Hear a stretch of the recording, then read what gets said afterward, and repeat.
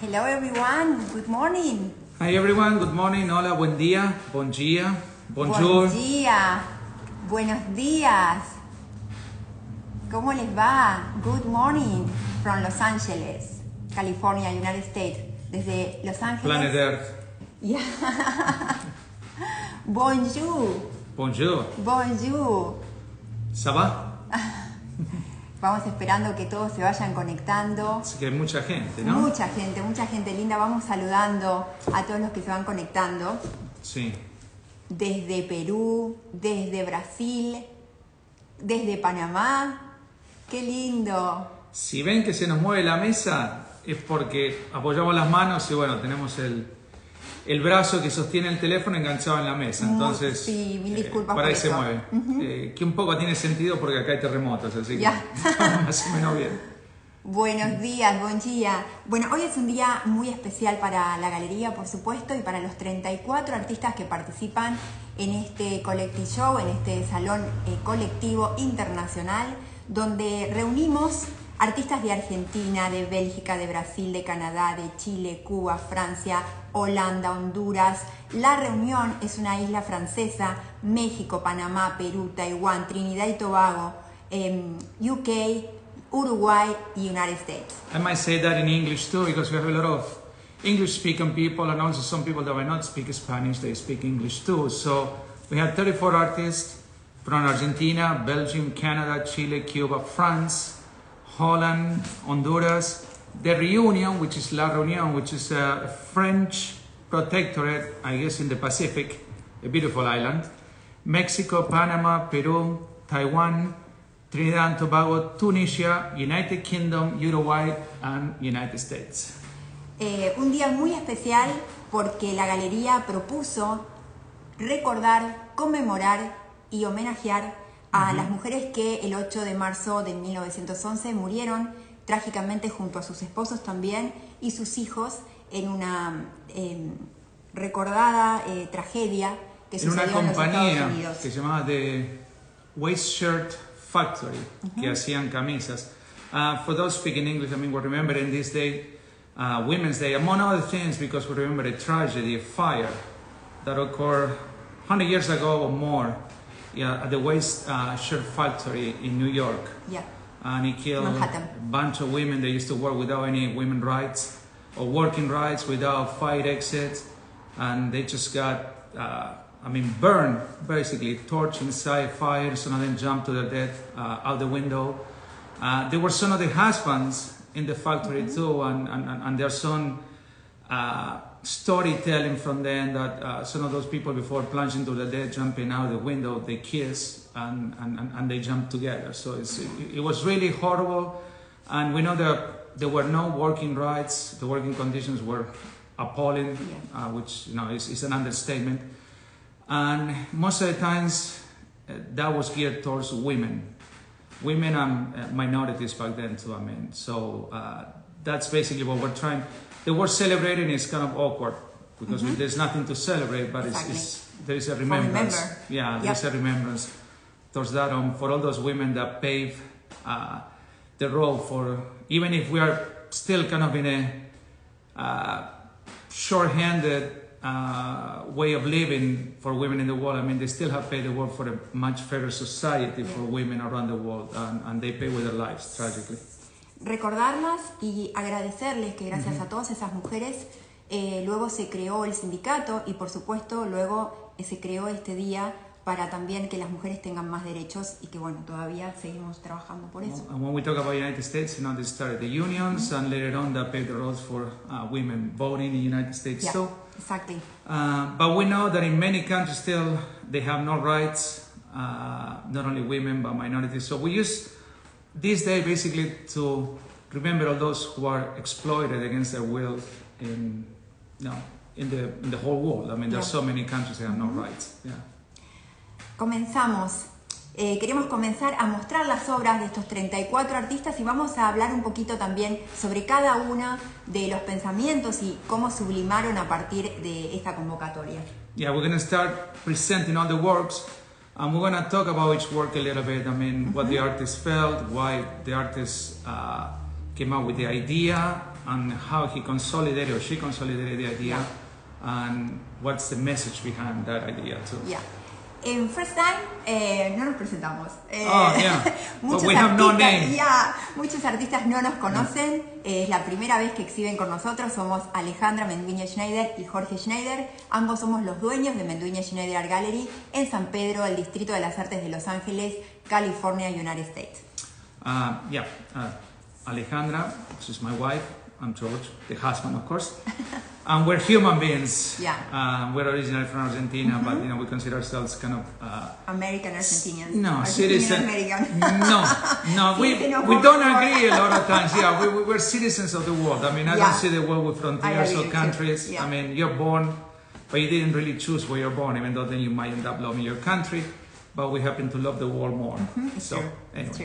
Y también queremos agradecer a muchos artistas, muchas galerías que han apoyado este proyecto. En principio, Alejandra Malvicino, gestora cultural, junto a su proyecto Arte Global Malvicino Palermo desde Brasil, a InGallery, Gravura Galería. InGallery Sao Paulo.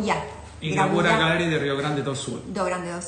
Y por supuesto también a Mondial Art Academia desde Francia. Canadá y Francia. Así que muchísimas gracias a todos ellos. Comenzamos. Let's start. Esta obra es de un querido artista que ha exhibido muchas veces en la galería y que muy prontamente en agosto va a exhibir con su colectivo desde Perú. Él es de Tacna, Perú. Esta obra se denomina Anciana en Macusani. Es un óleo en canvas. Y esta obra, Mangel, o mejor dicho Miguel Ángel Ayamamani Luque, la ha realizado viajando en diferentes ciudades de su país, de Perú, de su original Perú, y recolecta estas típicas mujeres, muchos las llaman cholas, con sus sombreritos que son típicos en cada región de Perú, son diferentes, pertenecen originalmente al bombín inglés.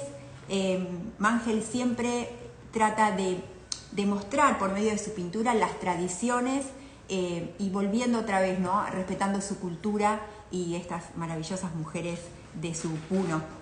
I'm going to say some words in English also for those who don't speak Spanish. Mangel is a very dear artist to us. I mean, we know him for a long time. He's from Peru. He's from Tacna, Peru. Excellent artist. And in this case, this work, what he did is he went out and he ventured in some places in Peru looking for these faces. These are native people from Peru. We're talking about oppressed people. I mean, the native people all over the world, whether it's Australia, whether it's South America, Central America, North America, everywhere, Africa, where for whatever reason societies weren't as strong will to have an organized way of defending themselves. Through history, they have fallen, in the hands of more powerful nations just because they wanted their natural resources, and sadly also they wanted their cheap labor, as it happened, through history with slavery. This work is an all on canvas, and you can see. I mean, we don't even know the age of this woman, and if any one of you who has ever ventured to Peru or Bolivia or northern Chile or Argentina, and you go see these people, they're ageless. Because sometimes they're so young and they're so old. And sometimes they're so old and they're so young. They seem to be eternal. You find them sometimes in Nepal, in India. There are those faces that every single furrow, every single line in their face tells a story. And one of the weirdest things about this, because this is a basically native costume, and yet the hat is inspired of the stoppipe hats from England. I mean, that's how weird it is. And then when you see the ribbon, every single, I don't want to say tribe, but every single region where these people live, they have a different color. I don't know exactly what that resembles or what the color is inspired of, but every single hat is different, and that tells you whether you're from, from the west part of the Andes in Peru, or from the valley. But that's what it is, and it's really happy to see women, and not just what we consider Western women, and that they always put it in a nice poster when there is International Women's Day. I mean, if somebody embraces what it is to be a woman, is this lady. Absolutely. Felicitaciones, Miguel Ángel, Ayamamani, Luque, una obra fantástica sin duda alguna. Seguimos por aquí con Bikkel, una obra desde Holanda. Esta obra se llama Women in Ocre, mujer en ocre. Es glass y metal, es vidrio y metal. Bikkel, la artista Bikkel, que vive en Holanda, es nacida en Curazao. Curazao. Ajá. Ella estudió en Conning Academy, se especializó en vidrio, diseñó y es una artista visual. Y ella cuenta que cada vidrio que ella diseña es único y está certificado, por supuesto. Su trabajo, lo que desea interpretar es la transparencia del color y reflejar lo nativo de Curazao, su ciudad seguramente donde nació. Bueno, Bikkel, por supuesto, bienvenida. Muchísimas gracias por sumarte de la mano de Arte Global Malvicino Palermo. And now saying some words in English about Bikkel. She's from Curacao, which is an island next to Venezuela, which is a Dutch protectorate. It's a beautiful island, it's the Caribbean. Yeah. The funny thing is that it's a Caribbean island, but the streets look like Holland. So, you know, the row houses and all that. What really hit me about this work is the medium. It's metal and glass. And, you know, I have a way of always thinking or overthinking too much, but that's my nature. But I can't think of a better metal and what it says material, metal and glass, to represent the struggle of women through history, because it represents, you know, the times they've been under the metal of somebody who has punished them, the times they've been cut by glass, which can be a metaphor of suffering, and how everything has been, in a way, recycled to create a beautiful woman of today. So I think it's appropriate to say that a lot of times the medium, which we don't think about it much, is very important for the work of art, and this is the case. So thank you so much, Bikkel, and we do want to go to Curacao because, you know, we love the island and we saw so many videos about the island. It's so close to us that we had to go to Curacao. Yeah. Thanks a lot, Bikkel, thanks a lot. And thank you también, parabéns and obrigado to Arte Global al Malvicino Palermo. Seguimos por acá con Marina Burana. Marina Burana es nacida en Argentina, pero ella es de Taiwán, ella vive en Taiwán, también otra artista que ha exhibido muchas veces con nosotros, una artista muy querida. Muy amiga tuya. Muy amiga también. Esta obra no tiene título, es un oil on canvas, y voy a compartir una poesía que Marina escribió especialmente para esta obra que se llama Hundir la piedra. Atreverse a hundir la piedra, ver las manos apretadas que escriben sobre el agua, porque es como nace y muere la vida. Novia eterna, transparente, borbollón que sueña pájaros de sal. La hora de la tarde ya se lleva sus cabellos como ríos. Quiero contar un poco también sobre Marina, que ella se especializa en papel. También. Ella ha trabajado y ha trabajado y ha investigado cómo se hace el papel. Bueno, vive en una ciudad maravillosa. El otro día subía una foto de la ciudad donde vive en Taiwán. ¿Te acuerdas el nombre? No lo recuerdo. En bicicleta y bueno, obviamente con toda la arquitectura y la geografía del lugar. Realmente una obra para National Geographic, impresionante. Felicitaciones, congratulations and thanks a lot, Marina Burana, to be part of the International Women's Day. And again, you can see the flowers, and you can see the flower as a metaphor for a woman. There is nothing that represents women more than flowers, or nature itself. That's why Native Americans and everywhere in the world, they used to call it Mother Earth. Okay, sorry for the inconvenience. Yeah, so sorry. It's live streaming and sometimes this happens. Estábamos con la obra de Marina Burana, desde Taiwán. Por aquí seguimos. Hundir la piedra. George, estabas explicando algo en inglés sobre las flores y la madre tierra. Again, I'm sorry that we lost the streaming, but you know that's force majeure they call it. I mean, something happened and you lost the internet connection, which shouldn't happen, but it does happen every now and then. Regarding this work, what I love about this work is that I can't find any better metaphor for a woman than a flower or nature itself. In every single culture, we call it primitive culture, but it's not really primitive, it's culture. We think we know better, but we don't. It was the Mother Earth. That was the first woman. Yeah. And if we go Absolutely. to mythology, we can call it Sophia. And there are so many. But everything started with Mother Earth. And about the poetry that Alejandra read, I don't want to translate it in a fast way and don't do the right honor to the poetry, but I would like to just note that, for instance, it says, la hora de la tarde, which is the evening hour, ya se lleva sus cabellos como ríos. It takes away your hair like a river. And in that, we can actually see it as a sunset that takes away all the women prior to the women that live today, but they live a river, and all of them swim in the same river. Jorge Luis Borges, the famous Argentinian writer, used to say that one woman is all women, the ones that lived before her and the ones that are going to live in the future. And that's the river of immortality. And the flower is the same way, because the flowers, sometimes they wither away, but they come back. They wither away and they come back. So it's Mother Earth recycling itself, like every woman recycling herself in the one that was before and the one that will be after. Wonderful. Seguimos por aquí con Nora Cabiale. Nora Cabiale es una artista argentina, nacida en Rosario. Ella vive en Los Ángeles hace 20 años. Representa en este momento a United Muy amiga States. nuestra también. Muy amiga nuestra, una querida amiga. Que está exponiendo ahora también en un museo en Eco Park, que es cerca del centro de Los Ángeles, se llama la Galería Neutra. Neutra Museum and Gallery. Claro. Felicitaciones. Y en realidad Nora está exponiendo en todas partes del mundo. Está exponiendo en Nepal, en México, en Venezuela. Así que congratulations, felicitaciones Nora por tu carrera tan importante también que estás construyendo como mereces. Pronto se va con Elon Musk a Marte también, sí, ¿no? también. Yo creo que pronto la obra de Nora va a ser una exposición individual. The first individual show in Marte, Nora Cabiale. Nora Cabiale. Nora, esta obra realizada en Purín sobre tela se llama Simone de Beauvoir. Mujer no se hace, no se nace, se hace. Es una mix media, como les contaba, es Purín, y después, por supuesto, Nora le da su toque especial.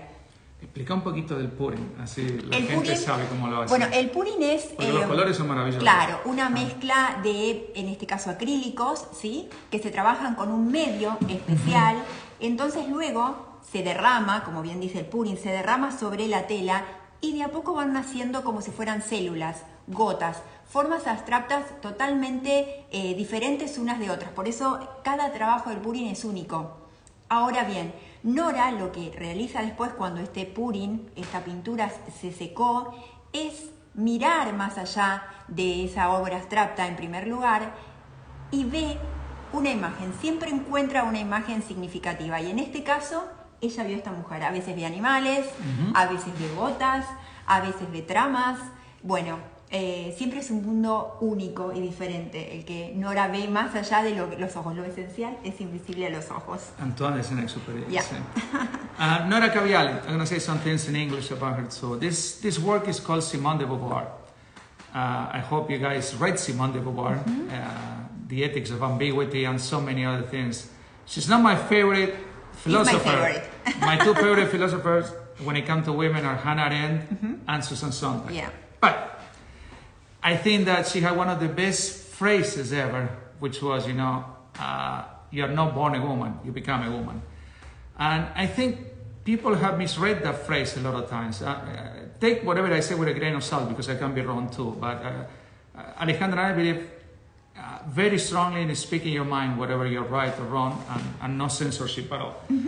One of the things that I see in this phrase is that what Simone de Beauvoir saw is that the first thing that is born is life. Life is not a woman, a man, a flower, a river, it's life. And then you become a woman. That's why when a baby is born, we call it a female or a male. Female or male is gender. Gender doesn't really exist. Exists in the sense of what biologically is, but then you grow up to be a woman in the sense that you blossom in who you are. The same thing with a man. There are males who are no men because they have never really developed. No, they just wither away with atrophy. So that's what I really like about that phrase, that is about life. And what I love about Nora in this work, and this is one thing that it always hits me about Nora Cabiale is that she reverses the work of the artist. The sculpture works from the drawing to the sculpture.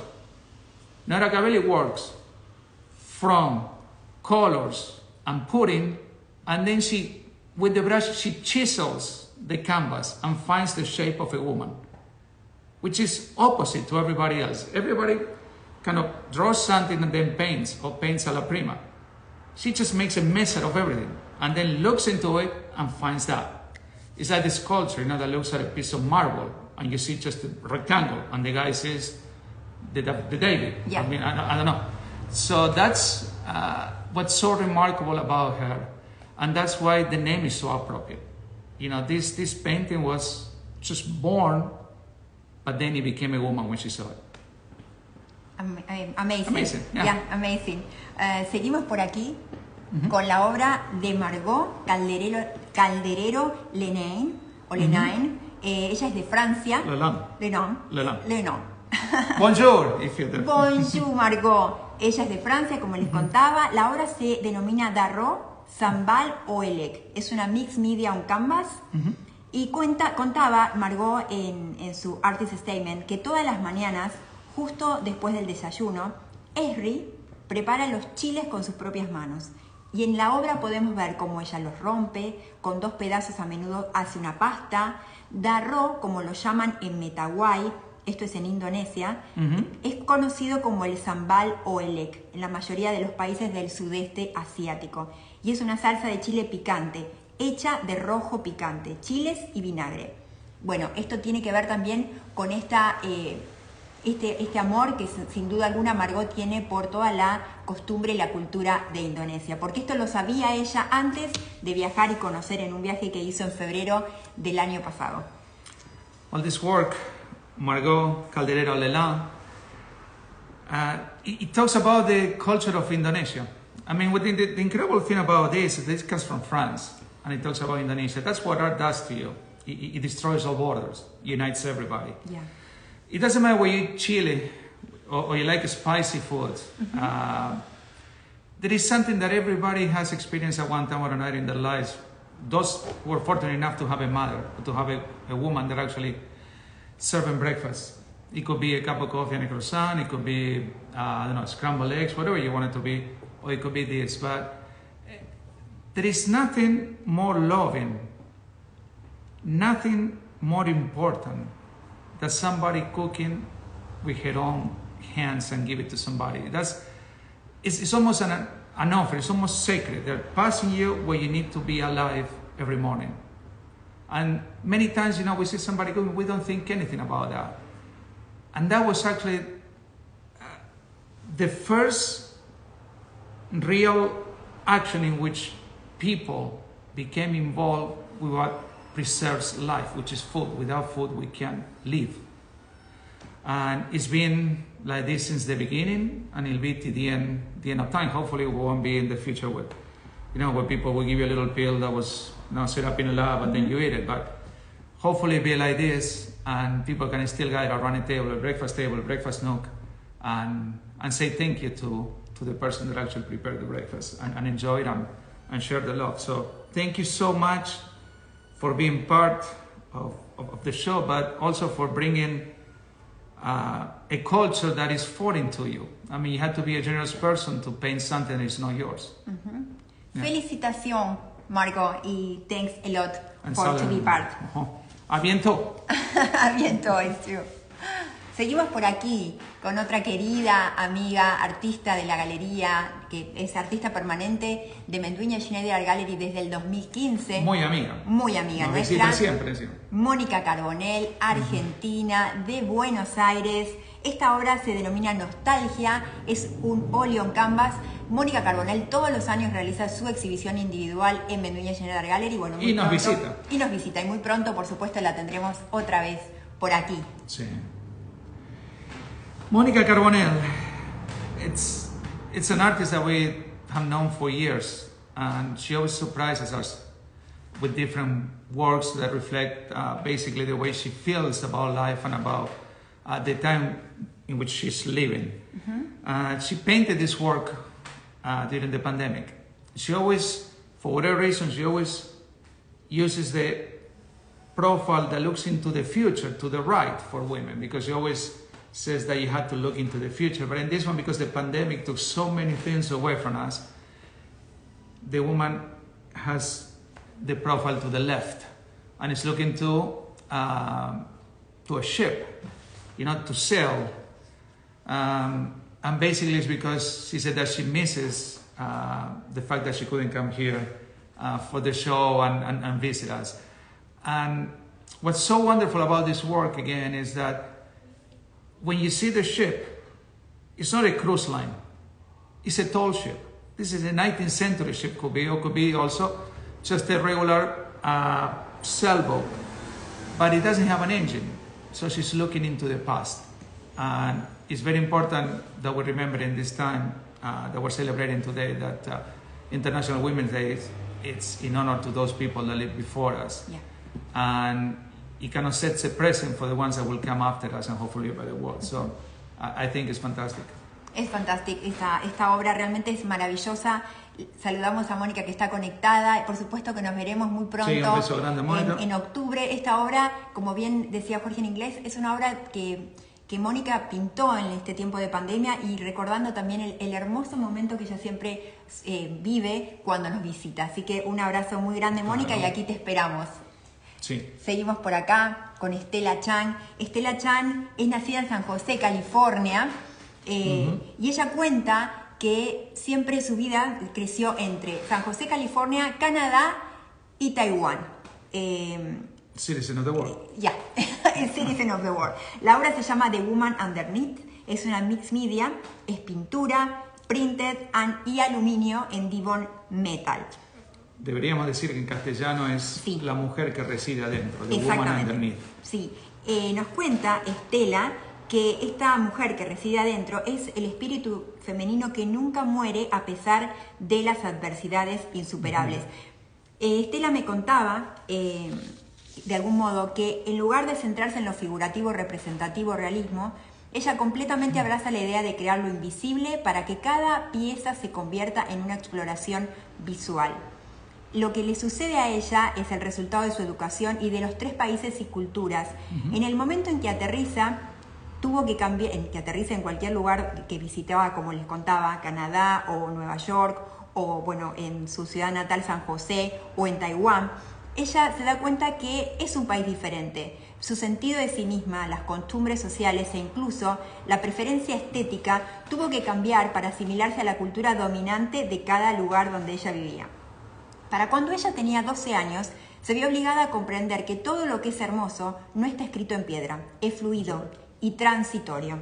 Dependiendo de quién lo está viendo, por ejemplo, ella nunca es del todo taiwanesa, ni tampoco norteamericana, ni tampoco canadiense, según quien la esté viendo. Al creer así, no es difícil ver por qué Stella está más fascinada por la perspectiva con que las personas emplean para ver las cosas y formarse sus opiniones, en lugar de estar fascinado por la opinión en sí.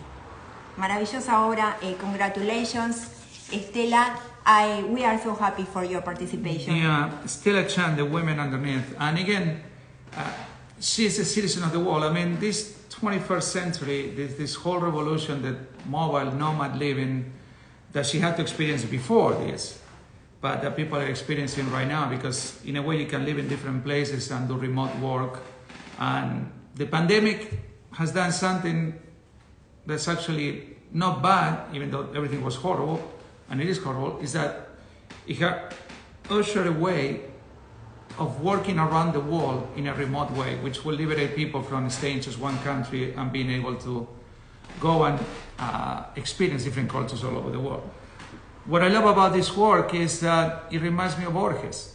Again, the woman underneath. One woman is all women. The ones that came before, the ones that will follow. What I like about this work too is basically it has no color. It has white, that is all the colors. It has shades of black, which is the absence of color. And I think it's very intelligent to have used it like that, because it's not limiting the woman to have a certain color. Like the woman cannot be limited to have a certain culture, as it happened to her. She said that at one point she felt she had to live according to the rules that prevail in a different society, So whenever she traveled and went, say, to Taiwan or went to San Jose, Silicon Valley, California. Yeah. But between Canada and the US is kind of similar. Yeah, it's not the same, but it's similar. But when you go to Taiwan, it's completely different. But then she realized that you don't even have to abide to that. You just find beauty in who you are, even if temporary, because life is temporary. Yeah. And that's what's so well portrayed in this work. It can be any woman. Amazing. Thank you so much. Thank you so much, Stella, for to be part to this exhibition. Seguimos por aquí con Tania. Tania es de Honduras. Tania Elizabeth Chavez Herrera. Esta obra se denomina Sabia Realeza, es un acrílico en tela. Sabia Realeza es la expresión del realismo mágico y la figuración estilizada. Es una composición casi simétrica, nos cuenta Tania, que refleja la personalidad de una dama con autoridad, pero que también tiene sabiduría y humildad. Sabe que sus decisiones afectarán a muchos, cierra sus ojos. Esta es la manera en que ella sublima este sentimiento. Como corona de perlas están sus sueños, proyectos, representados a través de los cuadros y de la armonía, que es una analogía de toda esta reflexión. Los gajos de los colores cálidos y fríos son retos, trabajos que dan mucha esperanza. Para terminar en un florecer, al inicio quizás es un luto, pero después terminan floreciendo hacia el firmamento. Esto es un poco lo que nos contaba Tania acerca de su maravillosa obra. And to say a few words about Tania's work, one thing that strikes me, and I don't know if it happens to you guys, it almost looks like a Hindu deity. I mean, you could go and look at mythology all around the world, and this could be the statue of a Hindu deity, say in Bombay, and it's in Honduras, which tells you the subconscious. The subconscious is the same that unites every living thing in the universe. It's we can go to the moon, and if we see another human being, we'll recognize the human beings. I mean, you don't have to tell us this is a human, we just realize. So that sameness is underlying every single culture around the world. And as you can see, because of the peace, because of the state of well-being, it can be also the state of well-being that you attain when you do, for instance, the Tibetan bowls, with the sound. It's almost in a sense of praying, but a praying not of the, this is very important, not of the Occidental religious way, because there is no pain, it's just well-being. So this looks to me more like a native wisdom than whatever the conquistadores brought to Latin America, basically. So it's wonderful, and it talks about well-being, and it talks about wisdom. Without wisdom you can have well-being, without well-being you can't have wisdom. So it's wonderful. Maravillosa obra, Tania, felicitaciones, tan colorida, tan llena de vida esta obra. Muchas gracias también por sumarte a la exhibición de International Women's Day. Seguimos por acá con Graça Craidy. Graça Craidy desde Brasil. Bom dia, Graça. Bom dia, estaba por allí Brasil. Conectada. Parabéns, obrigado. Y por supuesto también saludamos a Gravura Galería y a Alejandra Malvicino. Esta obra se llama Poderosa. Es un pastel al óleo sobre papel. Una mujer épica, victoriosa en los combates de la vida moderna, movida por el aire de su tiempo, elige su camino y su camino consciente de su poder, protagonista de su vida y de sus deseos. La obra de Graça siempre está acompañada de mujeres. La obra en sí, de todas las obras de Graça me fascinan. No es la primera vez que participa, así que nuestro agradecimiento por volver a elegirnos. Y de esta obra, ¿qué decir de esta obra? Graça Craidy, I mean, if you are familiar with art, you can find common themes in Munch and George Wald because of the palette that she uses, because of the way she works a la prima, because of the way she moves the brushstrokes. You can see that's a woman that has a lot of scars, and yet her chin is up. Her eyes are kind of slanted towards my right, which would be the left of the phone, looking away from me, but without any sign of being defeated or being dominated by anybody. she knows something is coming. She knows that a storm is coming. She knows that a tornado might hit. But she's there. She's going to withstand every single thing that you throw at her. And that's what we're celebrating on this day. So, wonderful. Wonderful. Thank you so much. Thank you. Parabéns. Obrigado. Obrigado. Gracias. Seguimos por aquí con Quirenia Fernández Hernández desde Cuba. Esta obra se llama Avisal, es una mixed media, una técnica mixta sobre tela. Es interesante porque está realizada con acrílico, con lentejuelas y también tiene cristales de Swarovski. Es muy interesante. Avisal es una obra profundamente visceral en tanto que revela una condición ancestral de la mujer. El título, incluido en la obra, alude a esta condición. La zona abisal, como la más profunda del mar, a donde no llevan los rayos, donde no llegan los rayos del sol y permanece en su mayor parte aún sin explorar. Hace referencia al inconsciente y a esa herencia. El cielo, cuajado de girasoles, simboliza el paso del tiempo. De un lado la cuna anunciadora de la vida que nace y que perpetúa la especie. Del otro lado el fogón, el horno, el hogar, la responsabilidad. La figura femenina en el centro, con una escoba florecida en alusión a la vara florecida de Aarón y al fondo, el mar. Es una obra que habla del heroísmo, del amor, el heroísmo cotidiano e invisible de la mujer y el amor que permea cada uno de sus actos. And what to say about Quirenia Fernández Hernández? I mean, I have a weak spot for Cuban art. I mean, everybody knows that. We have done so much stuff. And one thing, I want to say one thing about Cuban art that some people might not know, not because they're not educated, but because maybe they never pay attention to it. But there is something about Cuba that makes the art different. And basically, is that it's an island.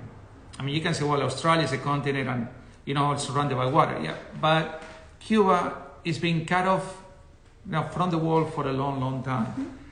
And it's all surrounded from water. So everything that they create, because they have so much censorship too, is what they imagine. Somebody who lives in Brazil might have some kind of influence because somebody from Venezuela crossed the border, or somebody from Uruguay crosses to Argentina, and then suddenly you do constructivism, I don't know. And somebody from Canada goes to the United States or Germany and France, you know, so when the Germans, expressionists, used to work with the French, you know, so you always have some kind of influence. The Cuban people don't have any influence. They are the influence. Yeah, absolutely. That's what's so wonderful. And when you look at this work, it's always the same thing. You know, Cuba has a long tradition of, it was an immigrant country, and also a lot of immigration from Africa too. So they have the European immigration and the Cuban immigration. And then it kind of stopped. So they really had to be cohesive now. And they created this culture in which mysticism and the hidden world, that are unconscious and subconscious, is always present.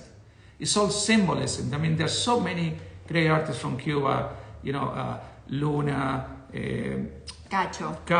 Well, Cacho I don't like that much, but Díaz Galvez, Ulises Bretania, Menéndez Mena, so many, León Acosta León, so Wilfredo Lam, of course, you know, Amelia Peláez. And everything is done through symbolism. So when you see this woman, again, her shoulders are up, her back is straight, her face is up. You see the sunflowers, which represent every single sun that comes on somebody's life till finally, you know, you dwindle away and you die. And then you see the cradle, which is the beginning of life. And then you see all the chores that she does, you know, and all different chores that she does at home. That she has to clean and she has to prepare food. It just gives you this glimpse of what it is that a woman does, and it's much more than that. But, you know, there's sometimes we don't even pay attention to that. And this is something that happens in every single culture all over the world. Yeah. So it's fantastic. Fantástico, Quirenia, sorry. Y también queremos agradecer Artes Visuales Pinar. Sí. Y a Inelvis, que seguramente han colaborado con Alejandra Malvicino para sumar a esta gran artista cubana. Un gran abrazo a todos y bueno, felicitaciones. Y si no conocen el arte cubano en profundidad, búsquenlo, porque es un mar sin fondo. te metes y seguís buceando y sigues encontrando cosas. Es una English, yeah. In English, if you don't know Cuban art, explore it. Because it's a bottomless pit. I mean, you keep going and going and there is no bottom. I mean, there's always something new. I don't know how they do it. And it's just fantastic. Fantastic. Seguimos por aquí con Dirce Fet de Brasil. Bom dia. Bom dia, Dirce. Y thanks a lot. Obrigado. And parabéns. Esta obra se llama Señoras Inglesas 13. Es un acrílico sobre tela. Dirce cuenta que sensibilizar a las personas sobre el mundo real o imaginario, expresar las percepciones, sensaciones y emociones de mi imaginación lejana y actual a través de los colores. Dirce nos cuenta que comenzó a pintar a los 60 años. Un poco tarde, dice. Nunca es tarde, dice. Pero siempre es hora de aprender. Nació en un pequeño pueblo de Brasil que le trae muy buenos recuerdos. Tiene un manojo de buenos recuerdos, de colorido de su infancia, y todo eso trata de pregnarlo en cada una de las obras que pinta. Pintar es estar con los recuerdos incluso sin saber que están, que existen y que los tenía registrados. English Ladies pertenece a una serie de English Ladies, por supuesto, que muestra mi gesto en la pincelada y los colores de mi infancia. Dirce, thank you so much for being with us. One of the things I want to mention about this, because we see the works on the cell phone, but some of these works are gigantic. I mean, this is 1.5 meters by 1.3 meters. For the ones that don't know in meters, it will be like 66 by 58 inches, something like that. So, and what you see here, I mean, one thing that hits me about this is that you see all the colors, and the colors are very tropical. But if you're familiar with English gardens, they have a lot of colors too. Even though England is not tropical, but they're really good at kind of making all these flowers play with each other and have different colors that kind of light up the whole front of the house. One thing that I admire is that she says I started painting at 60. To me, age means nothing. And this a little bit was Simone de Beauvoir saying, you're not born a woman, you become one. Or you're not born a painter, you become one. So whenever you decide to do that, you just go ahead and you do it. Picasso used to say we were all artists. Some just chose not to kind of materialize it, but everybody has the power to do this. And what I like about this work is that flowers are hopeful. Flowers are always cheerful. And again, we're remembering something that it's not that pleasant. But for whatever reason, society always remembers the bad things. We have to remember the bad things. International Women's Day represents something bad. And the Holocaust represents something bad. 9/11 represents something bad. It's like we are programmed to only have dates for bad things. And what's so good about this is that the flowers make it happy. And it's kind of how hope recycles all pain. Yeah. True. Felicitaciones, parabéns, Dirce, gracias. Obrigado. Obrigado. Seguimos por aquí con la obra de Crisi Jarhuanco. Voy a tratar de mover también un poco aquí, a ver si puedo. No puedo. Quería que se vean todas las obras, pero así creo que vamos a trabajar de esta manera. Crisi es oriunda de Estados Unidos, pero ella vive en Panamá, ella está representando a Panamá. Esta obra se llama El fin de los tiempos oscuros, es una técnica mixta sobre tela. Y Crisi nos cuenta, pintando en Panamá cuando los números del COVID iban en aumento, pinté con este sentimiento y con la esperanza de que la oscuridad en el mundo debe terminar, o debe cambiar, mejor dicho. Durante la creación de esta obra, mi hogar, original de Estados Unidos, tuvo una elección presidencial. No soy muy político, dice Crisi, ni me gusta mucho participar en discusiones políticas, pero como una persona consciente del medio ambiente, que miré los últimos 4 años como tiempos muy oscuros para nuestra madre tierra, con la alegría de los colores brillantes pintó esta obra con la esperanza, los movimientos de barrido, y quise proyectar que la luz ahora entre nosotros está y que la tristeza retrocederá. Nada es permanente, incluso el ciclo de la oscuridad. Queríamos contar también que Crisi hace buceo. Ella tiene una conexión maravillosa con la naturaleza. Thanks a lot, Crisi, to be part of the International Women's Day. Hi, Crisi. I'm so happy you're showing with us again. And I love the name, you know, which is the end of the dark times. It's like a dark ages. Making some reference to what Chrissy said about politics. This was beyond politics for us. I mean, I don't really care about politics just because I don't trust any politician. I don't care whether from the right, the left, the center. I mean, I just don't give a damn about it. Because they like to be elected. I mean, that's what we do. Borges used to say that between a king and a politician, he would choose a king. Because the king can tell you, I'm going to kill you, and there is nothing you can do. A politician will tell you, I'm going to save you, and then screws you. But there were really hard times because every single environmental law was taken back by the Trump administration. So you could go to the Arctic wildlife refuge and just drill for oil, you know, and destroy the whole environment, and nobody cared because it was just about money. And you know, money at one point, when nothing is left, it will prove that you can't eat your dollars in order to survive. You know, you need food, you need water, you need a clean environment. So we agree, and we're so happy that she also saw those years as dark times, because there were dark times, and just because this country is so powerful, when this country is dark, it kind of it projects a dark cloud all over the world too. So it wasn't fun. And the last year with the pandemic here, I mean, being #1 in pandemic, it's like, you know, just go out and die, but you know, we gotta keep working the way we always do. And we had 30 million cases, so that's no fun. And we know people that lost loved ones, and the sheer stupidity of it all makes no sense. But you know, Kafka used to say that if you think of 20 stupid people, are 20 stupid people. But if you think about 20,000 stupid people, they become a political party.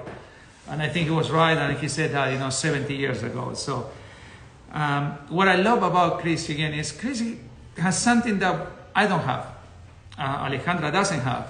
Yeah. She goes to a different medium, but no painting. She goes into the water, and she sees what we don't see, because she does scuba diving, but not scuba diving as something recreational. She goes there with the eyes of an artist, and she brings everything back to us. That, you know, for us, that we're sort of in the cave, Plato cave, because we don't go into the water, it's all new, and the images are basically unknown to us. That's what's so wonderful about her. I mean, she's kind of an archaeologist of water, you know. Some go into Egypt and they bring it to Tutankhamun, and you know, she goes into the water and brings all these landscapes. And what I always remark about Chris is that she brings you all these landscapes that they move, and they have all these colors that we don't really see. And that gives you hope that there is something yet to be discovered. So in dark times, there is always light awareness. There was a silver lining. We just have to venture and discover it. And so in this day, celebrating the, you know, better times that are ahead. Absolutely. I really appreciate what she did, not to go where no one goes, and bring back a work of art. Yeah. Some people bring destruction. They go, you know, to the ocean and they destroy it, because, you know, that's what they do. She goes into the ocean and she brings a work of art. So thank you so much. Thank you so much, Chrissy. Seguimos por aquí con Ida Heiligen. Espero pronunciarlo bien, Ida. Ida es de Bélgica. Heiligen, sí. My family is from German, so Schneider. Anyway. Es de Bélgica, como les contaba. Esta obra se llama The Girl with the Golden Earring, que es la mujer o la muchacha con su aro de oro. Esto es un acrílico sobre tela. Y Ida nos cuenta que esta obra está inspirada por todas las mujeres fuertes que nos rodean. La número 13 es feroz y está lista para tomar la vida con sus propias manos. También nos contó una historia que sucedió hace poquito en Bélgica, donde vive. Una terrible historia donde violaron a una niña en una fiesta.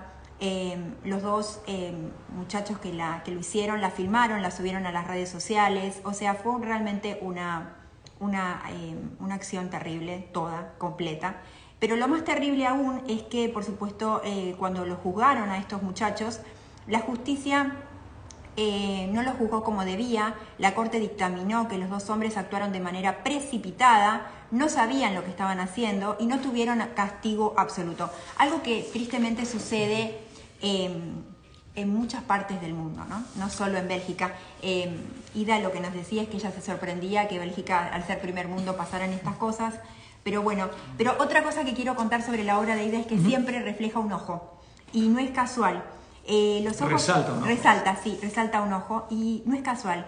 Porque Ida se ha inspirado en esto, porque ella cree que son el núcleo del ser de una persona, ¿no? Cuando el alma, como bien decimos, el ojo es el alma, es la mirada del alma. Ida Heiligen, from Belgium. I tell you one little secret. Yeah. Alejandra's daughter, Melody, she loves Bruges, and she wants to go live in Belgium. Yeah. So anyway, thank you so much. And she studied flamenco, right? Yeah, flamenco, which is really complicated. Yeah. So I don't know if you're from the French part of Belgium or the flamenco part of Flemish, the Flemish part of Belgium. One thing about this work, I mean, if you guys heard the title, I mean, it brings back memories of Vermeer. Yeah. The famous painting, the girl with the golden earring. One thing that I do see and I like about this painting, it reminds me, even though it's different, of the same concept that Modigliani used to have about the eyes. Modigliani never painted the eyes because he would paint one eye crossed and the other one open, and he said that one was looking inwards, the other one outside. And he said that basically, if you don't know the person that well, you couldn't paint the eyes, because the eyes will reveal who the person is.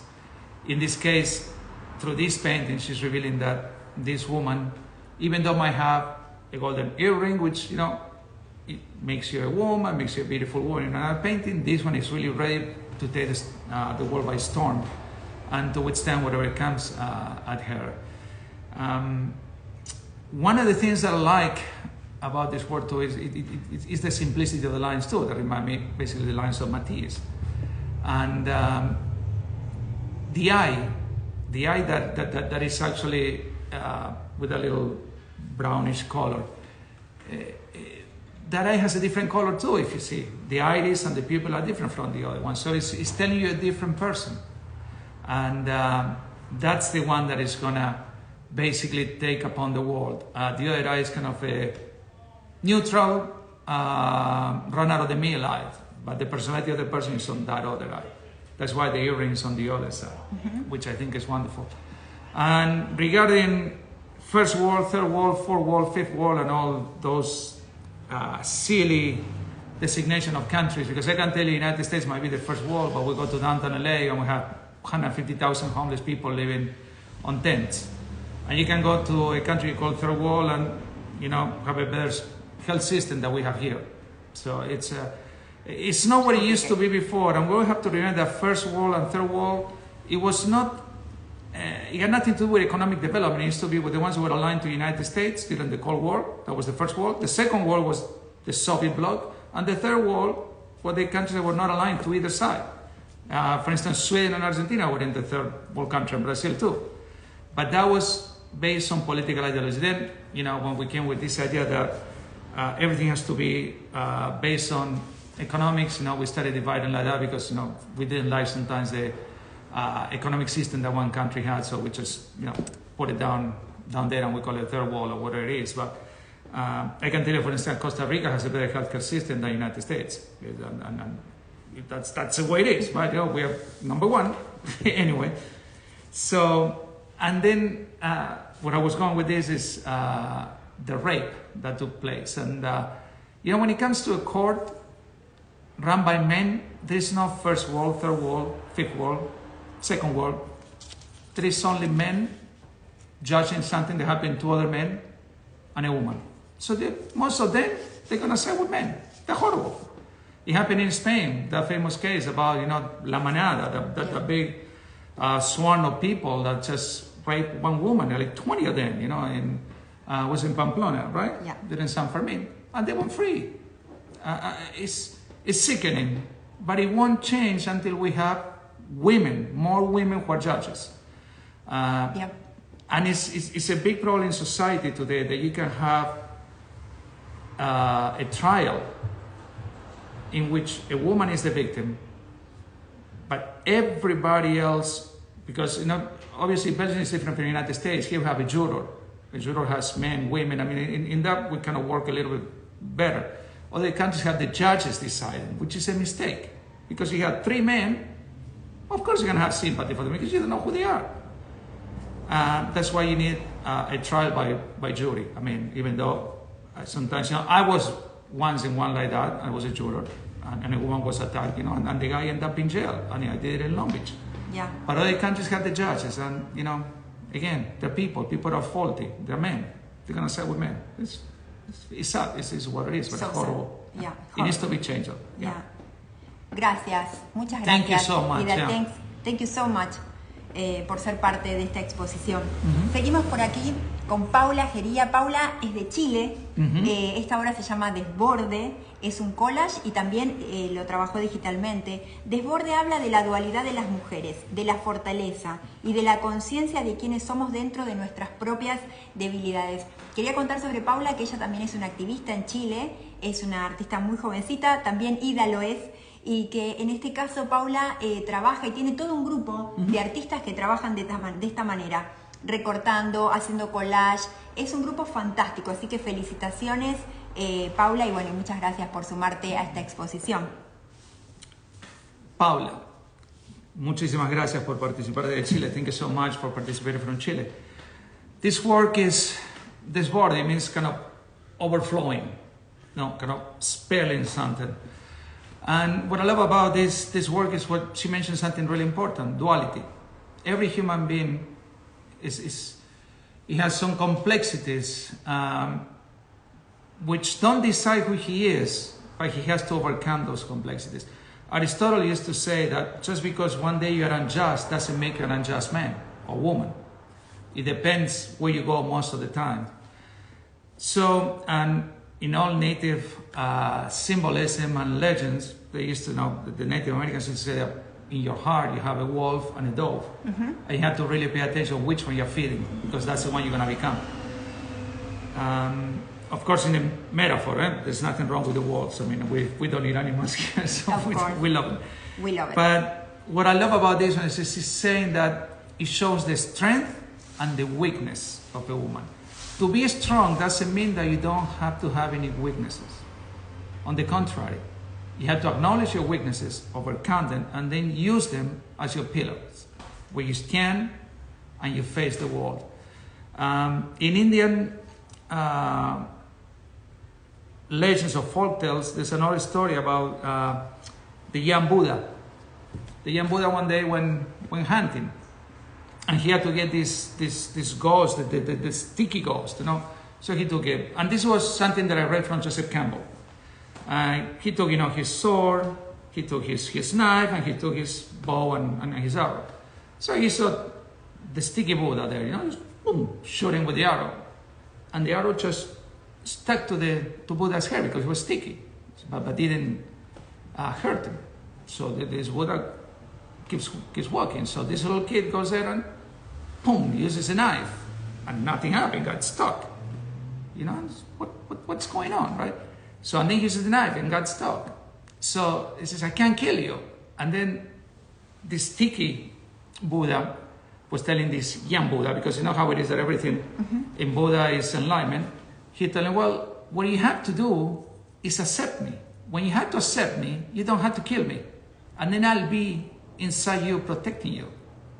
And so he understood that he had to embrace his fears, or this being that he was supposed to attack because, he was scary and was supposedly bad. And by him becoming his friend, he became stronger. And that's what you do with your fears. With your fears, you overcome your fears, you accept your fears, you build on your fears, and you become brave. Because if you build bravery without any fears, you become frivolous. And you can cause more harm than when you do with your own fears. Because when you are afraid and you build on that, then you're going to understand fears in other people and you won't hurt them. And thank you so much, Paula. Gracias, Paula, por ser parte, y felicitaciones, por supuesto, por todo el trabajo que también haces desde tu Chile. Muchas gracias. Muchísimas gracias. Seguimos por aquí con Jacqueline. Parabéns. Jacqueline, again. Obrigado, buen día, Jacqueline. Buen día. Jacqueline es de Brasil, otra artista muy querida por nosotros, sí. Porque además ella fue ganadora dentro de los 3 ganadores del Cuarto Ojo, que celebramos en enero los ganadores. De fotografía. Jacqueline es una excelsa fotógrafa brasilera que ha... Profunda, absolutamente, que además ha variado todos los temas durante su carrera, entonces se ha dedicado al periodismo fotográfico, tiene libros, bueno, es un ser maravilloso, lleno de luz, sí. Sin duda alguna, la admiramos muchísimo. Esta obra se denomina Caminos, es una fotografía, por supuesto, y ella en esta obra quiere representar los caminos y a las mujeres. Una obra, por supuesto, en blanco y negro. Es una mujer en un tren o en un subte. Un vagón de subte, un vagón, sí. Con una valija. ¿Qué tendrá esa valija? Sueños. Claro que sí. Jacqueline Schneider, so happy you're with us again. Bon dia. Bon dia. And, you know, we love Jacqueline because the photography that she always shows us have so much inside. It's not just a work of art. It's a philosophy book. I always think that life is basically a bag with luggage and your dreams, and then you start walking, but nothing. And here you have an empty coach, a woman, overly tired woman, with all the comings and goings of her life, resting on her luggage. And that little twist, she's resting on the luggage. She's resting on her dreams.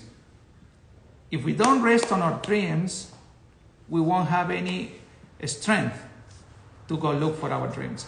Because our dreams are the ones that give us the fire and the fuel to walk in a world that is filled with razor wire, with swamps, with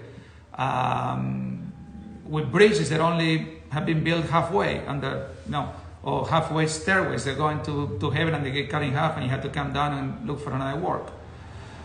And every time you look for that for a different kind of walk that you have to take and a different trail, you always take your dreams. And this reminds me of Frost.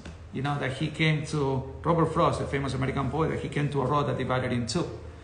And he took the less traveled by and then made all the difference. And obviously she's taking the less traveled by because it's empty. Yeah. And that's what we love about that. Thank you so much. Thank you. Parabéns. Obrigado, Jacqueline. Muchas gracias por ser parte. Seguimos por aquí también con otra artista de Brasil. Bom dia, Milena Giuliano. Bon dia. Esta obra se denomina Menina Mulher. Es un óleo sobre tela. Fantástica obra. Es un homenaje que hace Melina Giuliano a las mujeres. Fantástica. Felicitaciones por ser parte una vez más, porque Melina no es la primera vez que... No, Milena Giuliano. Nombre lindo, Milena. Precioso. Milena Giuliano no es la primera vez que participa con nosotros, así que muy agradecidos por ser parte una vez más de Menduina Schneider Art Gallery. Y Milena, ¿qué decir de tu obra? Tu obra me recuerda a Edgar Degas, que también pintó toda la parte de ballet de Francia, de París. También me recuerda a otras cosas que tienen que ver con el Día de la Mujer. Yo por ahí me voy un poco por las ramas. ¿Lo quiero decir en castellano? Pero lo voy a decir en inglés, claro, porque esto es importante en castellano también. Hay una frase que yo digo siempre, que la vida es caminar descalzo sobre un alambre de púas. Y un poco es acá el bailar de la mujer sobre un alambre de púas. Now, going to English. The work of Milena reminds me of Degas, that he painted the ballet in Paris, and he did so well in the 19th centuries. He didn't try to paint women dancing. He tried to get the essence of a woman and what it was to be a woman. And there is nothing that shows the spirit of a woman more than the dance, from immemorial times till today. I have a phrase that I always say that in life we'll walk barefooted over razor wires. You know, we have to keep our balance, even though we're getting hurt. And you can use the same concept here, the same metaphor. I mean, in life you had to go dancing around all the obstacles that society throws at you. And why dancing? Because it has elegance. You had to do everything with elegance. and the dance builds, it doesn't destroy. So you can find your own road, being elegant and being brave. So I really love it. Maravillosa obra, Milena. Además, quiero destacar que Milena es una artista muy activa. Es fantástico cómo trabaja todos los días. Realmente muy sorprendente y muy admirable. Por supuesto, ahora está exhibiendo también en Canarias. Felicitaciones, Milena. Muy felicitaciones también a Gravura Galería, que sin duda ha sido también parte, Gallery. y por supuesto a Alejandro. I want to say something in English too about In Gallery and Gravura Gallery and Malvicina Palermo. Sí, arte global. Global art. Again, In Gallery, Gravura Gallery. In Gallery is in Sao Paulo, Brazil. Gravura Gallery in Rio Grande do Sul. And Malvicina Palermo, they live in Bahia in Brazil, and they have their own company called Arte Global, which is global art. Without them, this wouldn't be possible. So, thank you so much. Thank for you so helping much. us, yeah. Muchísimas gracias. Obrigado, por supuesto. And one more, let's not forget Mondial Academy in Canada and France. Joan, great friend, Pierrick, and Pierrick wonderful here. artist too. Yeah. Wonderful person, wonderful artist. Se nos va a cortar la transmisión, entonces lo que les voy a proponer es que vamos a cortar aquí y vamos a seguir porque son 34 artistas, vamos recién por el número 17. The reason that this is what's going to happen. The streaming is going to be cut off the air just because they give us, it's Instagram, 55 minutes. Exactly. So we're going to just sign off and they want to sign on in what, 5 minutes? Yeah, no menos, en un segundo. Okay, we sign off and then in 1 minute we come back. This is sort of like going to commercials. And so bear with us. Volvemos en 2 We'll minutos. be right back. Yeah. And I only see half of my face anyway. Okay. Seguimos por aquí con la obra. Ahí estamos. Esperamos que se conecten en un momentito. Yeah, let's wait for people to connect. Seguimos por aquí con la obra de Teresa Kodama. Teresa Kodama es una artista que se ha sumado por primera vez a la galería. Allí está conectada. Bom dia, Teresa. Bom dia. Parabéns, obrigado. Teresa es de Brasil y esta obra es glamurosa y romántica Ámsterdam. Es un acrílico, tiene tinta sobre panel.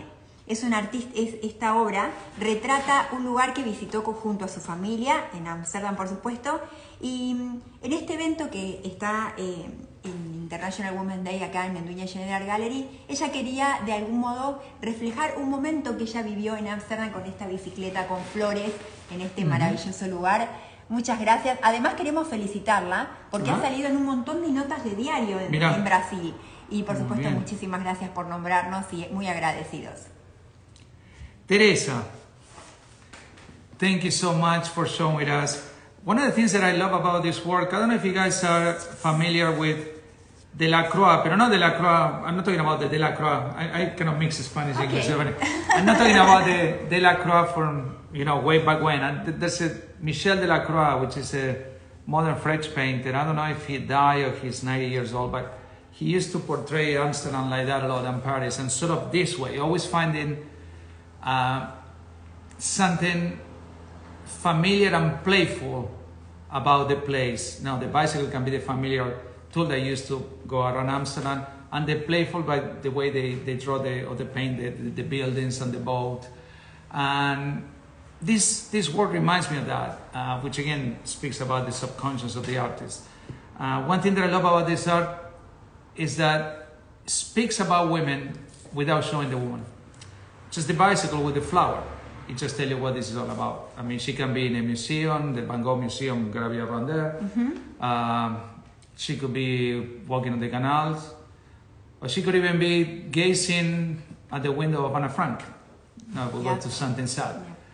A lot of times, what I love about art is when they show us something without painting the opposite. And here there's a woman, but there is no woman. Why? Because the essence of women is ever present. You don't need to see a woman to realize that women exist. You can see things around the world that you see the touch of a woman and you realize that a woman was there. So that's what is so wonderful about this painting.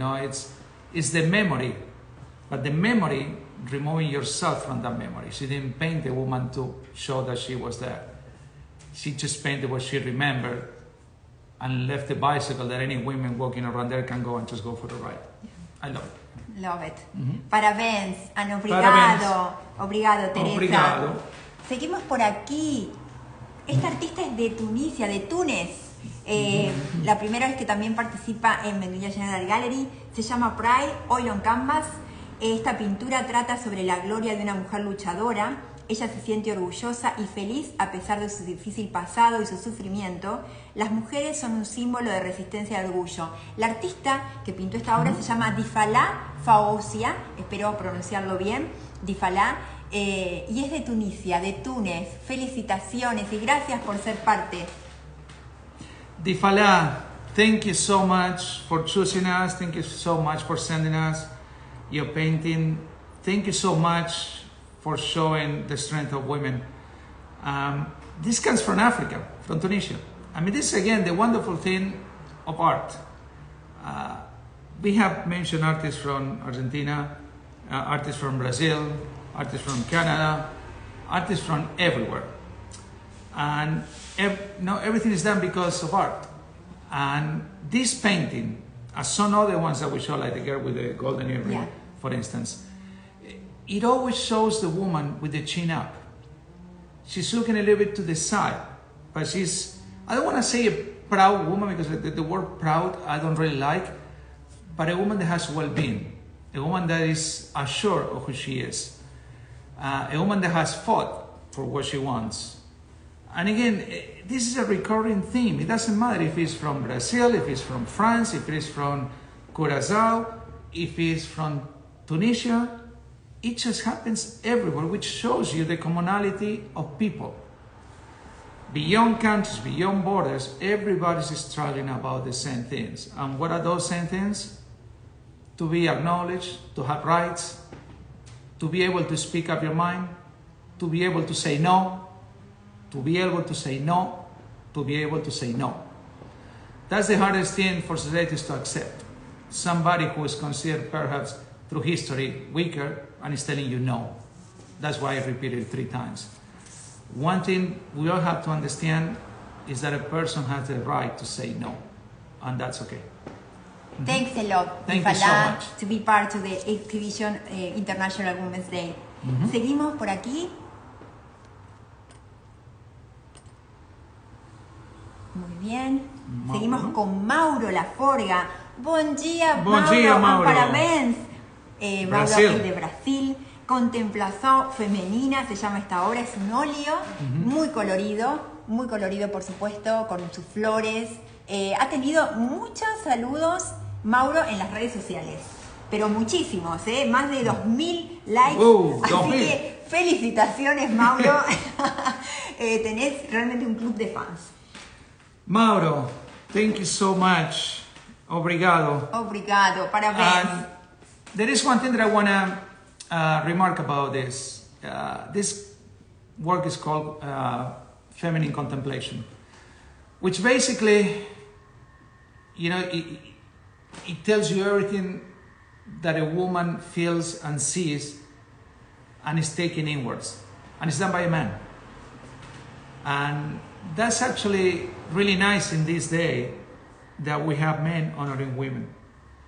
Not just women saying, no, we're fighters, but people on the other side of the spectrum, the way we call it, so, saying there is something that is irreplaceable in women, and it's women itself. And if you look at the colors, if you look at the palette, it has the colors of Klimt. I mean, if you're familiar with the Kiss by Klimt, it has those colors. It has the same tenderness. It has the same introspection. It is there. You don't know what she's thinking. She's not sad. She's not happy. She has well-being. She's beyond all that. Because she's the spirit of every woman. Yeah. Hermosa obra.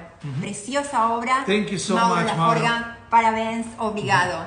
Obrigado. Seguimos por aquí con la obra de Gabriel Laboye, de Canadá. Burbujas de felicidad se llama esta obra. Me gusta decir que esta niña pequeña representa una paradoja extraordinaria entre la riqueza interior y la pobreza exterior dice Gabriel Lavoie. Una obra increíble. Esto es un óleo sobre tela. Hi, Gabriel. Thank you so much for, joining us from Canada. You capture the essence of poverty and happiness so well. I mean, just poverty and happiness. Yeah, those two words that sometimes people can put together. They shouldn't exist together, but because we live in a world that is not an egalitarian world, we have poverty. And yet in that poverty, we're not justifying poverty. I want to really stress this. This is not about justifying poverty, but this is about saying that poverty, even though poverty has no dignity, like Dostoevsky said, because, it's really hard. Even though some people tell you, you can, live a dignified life. No, there's nothing dignified about poverty, because it speaks really bad about society as a whole. But you can be happy in a sense that you see there is another layer of existence that we don't know.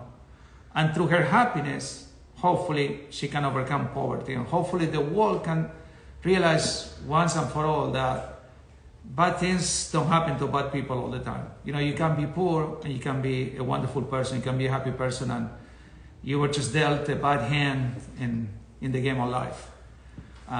This really hits me because in the United States there's a phrase that always people use, that say, something must have happened to her because she did something wrong. And we know life is not like that. I mean, a little kid in Ethiopia, who's looking at the sky to see when it rains, didn't do anything wrong. And a little kid that lives, I don't know, in Palestine and wants to be a basketball player, well, he can't be a basketball player because they don't have a basketball league. That's how sad this whole thing is. And sometimes, because we live in a Western society, or societies that are free or almost free, it might be first world, third world, but you can still go about your life the way you want it. We don't see these problems, and some people can't escape poverty, and they might be beautiful souls. And the sad thing is that the world is not doing anything about that. I mean, you can go to Haiti probably, and there will be wonderful kids in Haiti, and they're all poor and they're all happy, but there is no dignity in the way they live, because we shouldn't allow that to happen. But this is what it speaks about the wonderful human spirit that is hidden underneath layers of poverty and dirt. I love it. Felicitación, Gabriel. Yo creo que Gabriel de Canadá es de Quebec, porque además viene de mano también, por supuesto, siempre de arte global, pero de Mondial Art Academia, porque Gabriel fue ganador, porque Gabriel fue ganador dentro de los 3 primeros premios importantísimos que Mondial Art Academia da en el año. Así que felicitación, Gabriel, fantástica obra, realmente maravillosa. Seguimos por aquí. Merci. Merci, Gabriel. Merci. Seguimos por aquí con Métis Art, que seguramente Métis habla también, Florence habla también francés. Ella pertenece a una isla que pertenece a Francia, que se llama La Réunion. Es una isla francesa. Les cuento un poco. Entre Madagascar, el Océano Índico, creo que es. Entre Madagascar y Mauritania. Está esta isla, y esta gran artista Métis Art se ha sumado por primera vez a Menduina Schneider Art Gallery. Una de las grandes, ¿cómo digo? Una de las cosas más conocidas de la Réunion, es medio loco esto, es que es la autopista de los tiburones blancos. Sí. Que van de África a Australia. Sí, así que es bastante peligroso hacer surf, ¿no? Claro, por supuesto. Lo loco es que antes de que ella se reuniera había visto un documental en Netflix que hablaba justamente de la isla esta y los tiburones blancos. No tiene nada que ver, pero es así la cosa, como decía Charlie. En realidad fue muy interesante porque hay como una sincronicidad. Conocimos a esta artista y por supuesto nos dimos cuenta que era la misma isla que habíamos mirado el documental semanas atrás. Así que estamos muy contentos realmente que Métis se haya sumado, Florence se haya sumado con nosotros por esta cuestión también de ser un lugar que por primera vez se une a Menduina Schneider Art Gallery. Sí, es una isla paradisíaca. La obra que está presentando en este momento Métis es de Women World, es un acrílico con canvas y también tiene mixed media, es una obra muy representativa. Congratulations. Voy a hacer unas cositas en castellano a esta hora y después también en inglés. Sí, por favor. Nosotros hace poco hicimos una muestra con un festival muy importante de San Pedro. Noviembre del año pasado. Sí, que habla del tráfico humano, el tráfico de personas. el mundo que ella nos está mostrando en esta obra. Por supuesto vemos la barra, como que estás en venta, vemos el dinero. No necesariamente habla del tráfico de personas, que también puede hablar de eso, pero también habla de cómo uno ve a la mujer en muchos lugares. Está a la venta. O sea, uno puede ir a conquistar a una mujer porque tiene dinero o porque tiene poder. El poder generalmente le quitó los derechos a la mujer y la utilizó. Es una obra que tiene una dualidad, tráfico de personas y también la vida común de la mujer, que bueno, vas a buscar un trabajo y si no haces lo que el jefe quiera, aunque él quiera sobrepasarse en lo que puede hacer, te echan del trabajo y nadie te restituye al trabajo. Es una obra fuerte, pero no hay que mirar para el otro lado, porque estos horrores hay que confrontarlos. Metis, thank you so much from La Réunion. I was saying before that I saw a documentary about your island, about white sharks, but anyway, I mean, living in California, I mean, we have our share of those too. But before you join this show, when Alejandra told me, I said, I know that island. And she said, how do you know this island? Because I saw a documentary on Netflix. Anyway, that's how La Réunion became something known for us. About your work, I'm so happy because again, you know, you come from places that most people don't even know what they are. I mean, you have to go to a map and look, this is Madagascar and this is Mauritania and there's La Réunion. And what I love about your art is that you speak about things that the people don't want to speak about, people don't want to look at. In last November, we have a show about human trafficking and how women are for sale. A lot of times they go to Eastern Europe and Southeast Asia, and they're trafficked from everywhere in the world, even here to the United States. It's one of the largest businesses in the world after, you know, arms dealing, drugs, and then human trafficking. It's insane. And you have, you know, heads of states and politicians. Jeffrey Epstein, I mean, the guy that died here in jail, he was, you know, running a sex trafficking ring, which is horrible. But also, I see the duality of your work. I mean, it can be that, but it can be the other thing too, that women, through history, had always been in this inferior position to money and power. I mean, you can go apply for a job, and if your boss wants to do something that is not appropriate, he fires you, and there are no consequences for him. And somebody wants to go out with you, and maybe you don't want to, but they try to impose their money and their power. And this is something that we don't talk about it in society. We think everything is peachy clean, as they say here, and it's not. It's buried in layers of dirt. So thank you so much, because you remind us that there's still a lot of work to be done ahead. Thank you so much. Thank you. Thanks a lot. Merci. Merci. And à bientôt. Felicitación, Metis. Seguimos por aquí con Marisa Moscoso, una amiga muy querida de la galería, una artista que la galería representa. Ella es argentina, nacida en Buenos Aires. Es un dibujo fantástico. Esto es un dibujo, nos sorprende Marisa con la variedad de obra. Marisa Moscoso realizó esta obra en grafito sobre papel. La obra se llama Floreciendo después del abismo. Pertenece a una serie. Marisa Moscoso fue la primera artista emergente que tuvimos en la galería. La primera artista y la primera exhibición individual. La primera exhibición individual. En abril del 2016. Claro, nosotros manejamos artes desde antes, ¿no? Como Marchand y esas cosas, pero cuando abrimos la galería, no solamente para grandes maestros, porque nos manejamos con grandes maestros, sino para artistas emergentes y de media carrera, la primera fue Marisa Moscoso. Marisa Moscoso. Y nos vino a visitar y viene siempre. Viene todos los años como Mónica Carbonell. Claro. Y bueno, también Marisa Domínguez. Bueno, Marisa muchos Domínguez, artistas mucho. que vienen a visitarnos, Miriam Yende, bueno, muchos artistas queridos y que, bueno, vuelven, con lo cual eso quiere decir que la pasan muy bien. Nosotros la pasamos genial, realmente. Sí. Les comentaba acerca de esta obra que pertenece a una serie que se llama Naturaleza Humana de Marisa. Este es el dibujo número 4, el que habla de una mujer árbol que finalmente, después de una larga lucha, consigue levantar sus ramas hacia el cielo y nuevamente florecer. I'm going to say some things in English. Well, quiero decir algo en castellano antes. Dale. Está su hija. Hola. Junto a nosotros. ¿Qué tal? ¿Cómo estás? ¿Qué tal? Dice, hermoso dibujo, orgullosa de mi madre. Pero quiero decir una cosa en castellano Hermoso. también de esto. Hay una película de hace unos 15 años que trabaja Hugh Jackman y Rachel Weisz, que se llama The Fountain. que es la fuente, la fuente, que habla de la inmortalidad, y todo está en el árbol de la vida. Y el árbol de la vida es eso. El árbol de la vida no puede ser un hombre, tiene que ser una mujer. Bueno, volviendo a este tema del árbol, sí. Nosotros que todos los meses, como ustedes sabrán, tenemos la entrevista con Daniel Fernández, el artista com, que pertenece a la nación com en Chaco, Resistencia, Norte, en Argentina. Sí.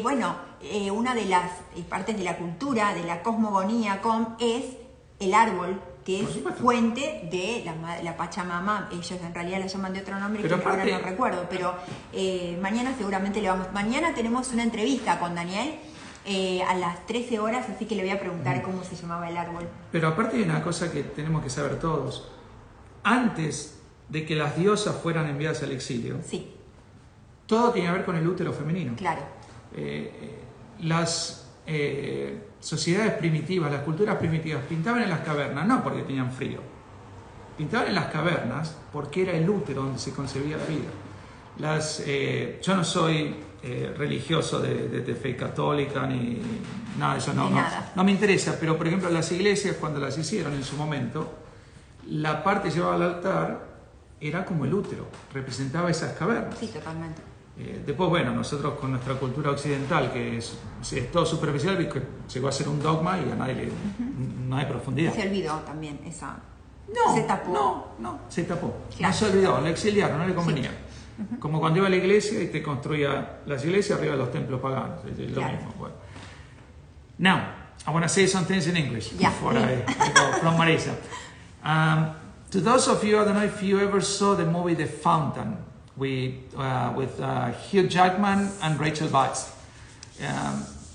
It's about finding immortality, where life, never-ending life, comes from, and it's a tree like that. I mean, that's what's so incredible. The final scene of the movie, Hugh Jackman is climbing a tree just like that.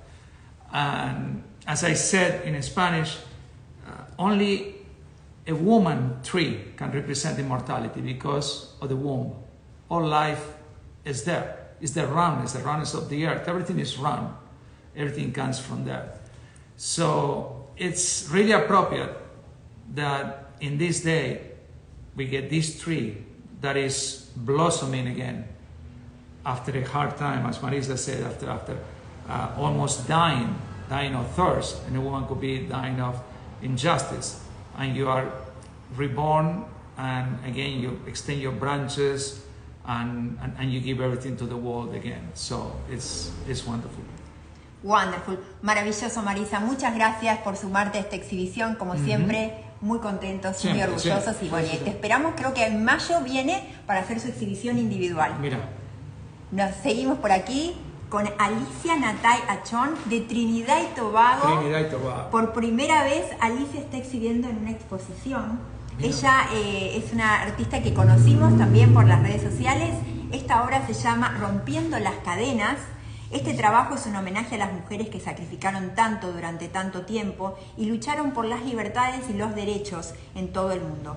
Gracias a su sacrificio colectivo y su incansable batalla por los derechos humanos básicos. La mujer, que es el tema de esta obra, está representada como magullada, con las extremidades dañadas, parte de su cuerpo hinchado, pero se mantiene valiente y resuelta en su lucha contra las injusticias que enfrenta, con la voluntad de romper esas cadenas que la atan. La técnica que utilizó Alicia es tinta, pintura encáustica y shellac sobre tela. Felicitaciones, congratulations, Alicia. We are so happy with your participation in International Women's Day. Alicia, thank you so much from Trinidad and Tobago. Wow. That's something else. Thank you so much for making this poignant work. This woman, she's in shackles, she's in chains, she has bruises, she's been beaten up, she's been always held against her will, and that representation also brings the hope that you mentioned, that she's going to break free from the shackles and from the chains and from the abuse, and is going to blossom into whatever she wants to be. And I see this again, this recurrent theme, again, you know, from Réunion Island, from Canada, from Tunisia, from Belgium, all this fight that women had to do to become who they want to be. We live in a world that unfortunately have trained us to think that the rights have to be given to us. Somebody tells you have the right to speak. No. I used to have that right before government came into power. Before men and women sabotaged themselves and put somebody in power, that then did a 180 on them and said, well, from now on, all the freedom that you have, you're not going to have it. You're going to have only the freedoms that are right into law. Whenever you have a law, that law takes away freedom, even though you think it's giving you freedom. It's what Gandhi used to say. Whenever the law is immoral, it's okay to fight against it. So it's a shame that in some countries, so many countries, women are in shackles. Women cannot show their faces. Women cannot wear a skirt the way they want to. Even if it's a religious concept, I don't care. It is wrong. They tell me faith. Well, faith is the ignorance of truth. So it doesn't exist. So whenever they tell you they dress like this because of what they believe, let them be free. Because if we don't teach people to believe these atrocities, nobody will really believe that. But we live in a world in which we try to take away rights and then give you some. And then you think grateful that they give you the right to go out on the street, to speak, to assemble with some people, to protest before they beat you with a baton, you know. So that fight is not only women's, it's everybody's. And as the world moves forward, it's going to be more and more and more, because with all this face recognition technology, with all this law that supposedly they tell you I'm protecting you, you know, I don't want to be protected. I want to just live and die and take hell with everything. So thank you so much. Thank you so much, Alicia. For doing this, yeah. Thank you so much. Seguimos por aquí con Jessica Pacheco García. Jessica es de Perú. Esto es un óleo en canvas, un óleo sobre tela. Fantástico. Maravillosa obra. Vuela alto. Visiones de mujer pertenece a la serie Visiones de Mujer. Jessica nos cuenta que su obra representa a la mujer elegante, delicada, con una mirada soñadora, vehemente, equilibrada y decidida, con una fuerza interior que no se detiene. Detrás, las montañas, que es el mundo nuevo, que es la espera, que la inquieta y que le da aires de libertad y la sabe sus sueños y sus metas. Las mujeres siempre han luchado con coraje para destruir las adversidades, superando retos, alcanzando metas, con esperanza, con amor, en un mundo a veces difícil pero no imposible. Jessica es una artista muy jovencita de Perú. Ella estudió también con Cirilo Quintana, un artista que representa la galería. Felicitaciones, Jessica, por ser parte. Maravillosa la obra, es increíble, fascinante. Felicitaciones. About this work, fly as high as you can. The one thing that Jessica does here to me, which it makes the painting stand up, is that she puts the new world, but not the new world as something has to be discovered, as people usually convey the new world, which in reality was the old world for the people living there. The new world was the guys that come in on the ships, right? I mean, it depends how you look at it. But those mountains is where her treasure lies, is where her dreams are, is where she's gonna go. That's why, and she wants to do it in a gentle way, which is the way of the peaceful warrior. You go gently to your dream. You don't go to your dreams with the sword, killing and slaying people, because by the time you get to your dreams, you only carry death. So what you do is you go gently, you walk self-assured, but with respect, so that once you get there, you're carrying life, and your dreams will be made out of life. And that's what's so wonderful about this painting. And there is nothing innocent about the painting. And there is nothing childish. It requires a lot of strength to go for your dreams in a peaceful way. Maravillosa obra, Jessica, felicitaciones por ser parte. Seguimos con Marta Parra desde México. México. Esto es un grabado, usa una linografía, Abriendo Puertas, se denomina la obra, que representa esta linografía a las mujeres que no temen. Cerrar puertas en la vida para abrir nuevas puertas, las que se adaptan y trabajan por respuestas y oportunidades, las que cambian el mundo e inspiran, son luz y ejemplo, las que aman y son capaces de dar amor a raudales y a la vez dar fortaleza y tener intuición. Marta Parra, desde México. Parra, con una tradición abriendo puertas. En grabado Sí, increíble claro, de México, increíble. de Orozco, Siqueiros. Los grandes talleres de serigrafía mexicanos. Anguiano, hay tantos que son fabulosos. Una de las cosas que noto otra vez, lo digo en castellano, pero en inglés, de manera recurrente acá, es que todos hablan de abrir puertas, de luchar, de ir por sus sueños, que esto nos dice una cosa básica: la vida es dinámica. Y si tu vida no es dinámica, no estás viviendo. Esto es simple. Siempre hay algo por encontrar, siempre hay algo por aprender, por entender. Entonces siempre tenés que seguir. El dar un paso hacia el horizonte es lo que salva al ser humano. Totalmente. Y esto lo representa muy bien. Now, Marta, I live in English. And this is a lino cut. Mexico has a long tradition of, my God, great printers. Again, Siqueiros, Orozco, Rivera, Anguiano. There's so many. I mean, the Mexican school is sort of like a universe school because there's so many, and they have influenced so many people all over the world that I mean, we would need days to talk about this. What I love about this printing is she opening a door. She's again opening a door. It's a recurring theme, you know, to go for your dreams, to open a door, and the door is dark, and yeah, you know, you have to go where there are no lights. If you want to go and find what life is having for you, you have to really venture into the abyss, like Nietzsche said, or like the well in mythology, that you go inside the well, you know, like Jonah. And this woman is going there. She's going there, and she's self-assured, and she's looking at us and saying, "Well, I'm going," and she's gonna go, and she's gonna find what she wants, and she's gonna take what is rightfully hers. Again, fantastic, and the technique is fantastic, and the story that tells me is fantastic. Sí. Because she's going into, I don't know, a living room, opening a door, but no, she's going into the room of her life. Yeah.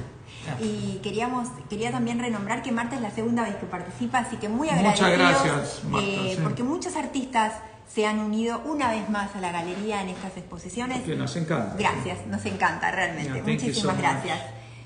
Seguimos por aquí con Piro Pascal, desde Francia. Se llama metamorfosis, no. Es una palabra que consideramos que inventó. Yeah, it's a combined word. Yeah.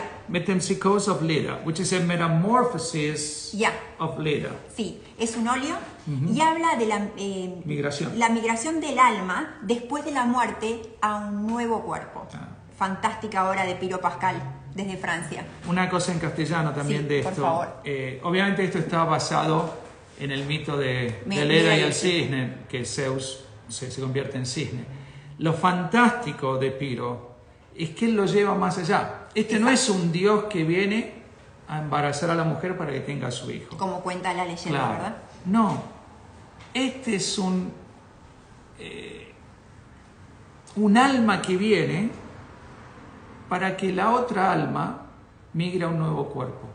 Es fantástica. Es una transmutación en castellano. Claro, transmutación. Esto es muy recurrente en toda la literatura hindú. Sí, es cierto. Que vas de un alma a otra. Y bueno, una técnica increíble, sobresaliente. ¿no? Bueno. Now in English. Piro Pascal. Piro Pascal. He combined two words. This is a French word because he has an accent. We don't have accents in English, but it be the metempsychosis of Leda, which is basically kind of a metamorphosis of Leda. He drew this from the myth of the swan and Leda.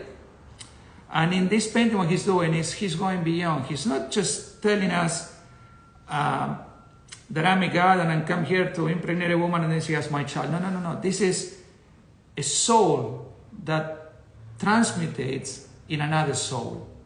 He's talking about that everything is immortal. The soul of the woman is immortal, and you go to a new body, and then a new body, another body, and another body. And again, this is right on line with Jorge Luis Borges, which is the a writer that I admire a lot, which says that one woman is every woman. It's the women that came before her and the women that will come after her. This painting is all the souls that came before her and the ones that will come after her. Fantastic. Fantastic. Thank you so much, Piero. Yeah, and keep painting because it's... Increíble, increíble obra. Yeah. Muchísimas gracias por ser parte.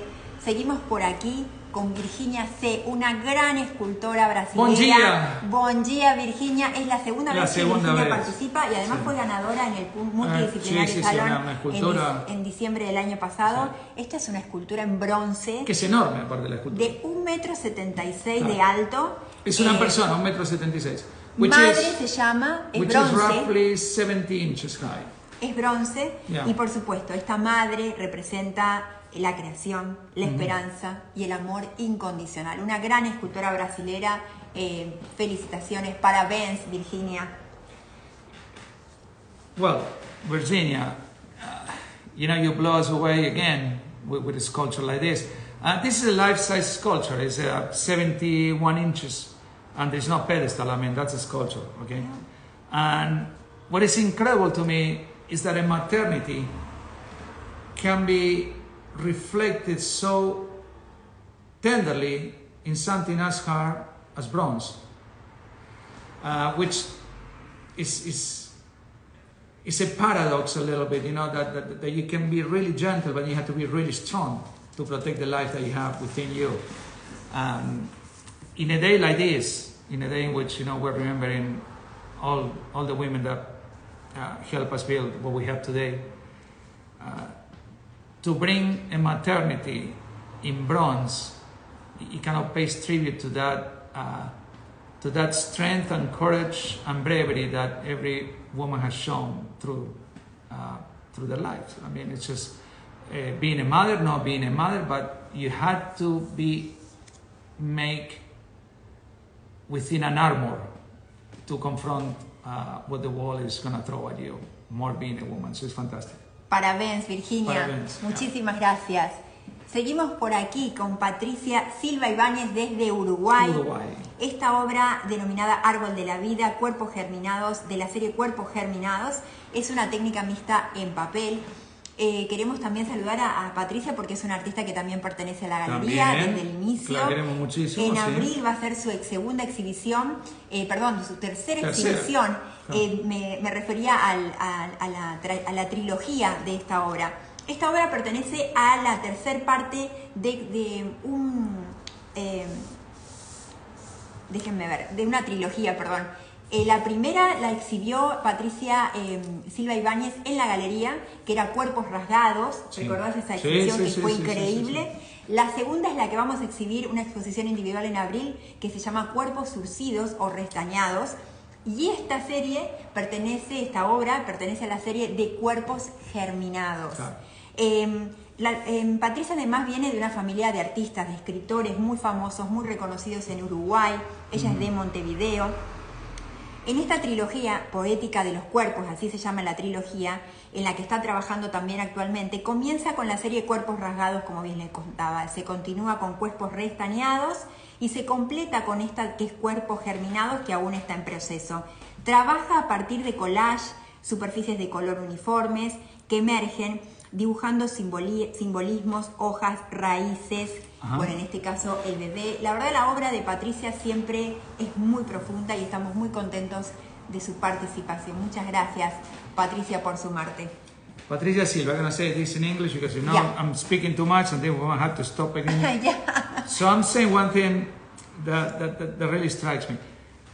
Patricia is the artist that works in different kind of works that are always related to the one before. That's why it's a trilogy. The one before this was basically bodies that were cut and severed, showing pain and abuse and neglect. Then the second show that we're going to have, we shouldn't be talking much about this because we're going to have the show, but anyway, the second one is the healing of those bodies. Yeah. And the third one in the trilogy, which will be this one, is the blossoming of those abused in the past, healed now, bodies that finally are ready to give to life what they have to offer. Yeah. If we see in this painting, there's a baby. There's a baby just balancing in one of the branches. But also we see the scar, you know, from the pain before. And every single woman, every single being actually, and I can say woman, men, animals, flowers, trees, we all bear the scars of our hardest moments in life, whether it can be psychological in a person or physical. In a tree, we see it sometimes when somebody just cut, you know, the trunk of a tree and an animal. But that doesn't make us less beautiful, or it doesn't take away something from us. That shows life, and life is like that. You know, life cuts you and scratches you, and then allows you to heal, and then you do something and you're happy, and then it comes at you again. And you know, all this recurrent thing, like the tree from Marisa Moscoso, in the end, gives you what? Life. Life, always. So life beats death, so that the world is not nihilistic in nature. Even though we might leave, somebody will come after us. So it's a never-ending process. It's a wheel that keeps going. Felicitaciones, Patricia, y muchas gracias una vez más por sumarte a las colectivas, y bienvenidos a todos en abril, quienes Patricia estará celebrando su tercera exhibición individual en Menduina Schneider Art Gallery. Seguimos por aquí con Gabriel Sousa desde Brasil. Fantástico. Parabéns, Gabriel. La obra se denomina I Don't Care. No me importa. No me importa. Es un óleo sobre tela.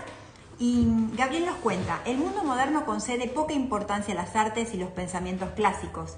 La modernidad y el desinterés por el pasado se borran poco a poco de la memoria del mundo inmediato. El mundo moderno concede poca importancia, como les decíamos, y esto es un poco lo que él quiere demostrar en esta obra maravillosa. Es un óleo sobre tela. Felicitaciones, Gabriel, también por ser parte, y bueno, muchas gracias por elegirnos. What we love, or I love about Gabriel here, if you see, there's a woman just lying on her back, reading a magazine, a book, and underneath, there's all these centuries of history. They've just been buried into oblivion. I just don't care, you know? And it kind of shows this arrogant point of view of modern society, you know, that we think we know better than the ones that came before us. We think we know better because we fly, and people before used to ride horses. And you know, to me, it's the same thing. The only difference is that now we take showers more often. But you know, we're still having the same problems, even more problems, because we're completely detached from what came before us. And this is the problem that we have today in the world. And International Women's Day, I have to remark this. We don't have to forget where we come from. Women don't have to forget where they come from. Whenever they show you, you know, the future, you have to think, okay, that's the future, but where do I come from? Because if I know my past, I'm going to understand my future. If I don't know my past, you can take me anywhere, even if it's a mirage, I'm going to think that's the final destination. I think it's incredible.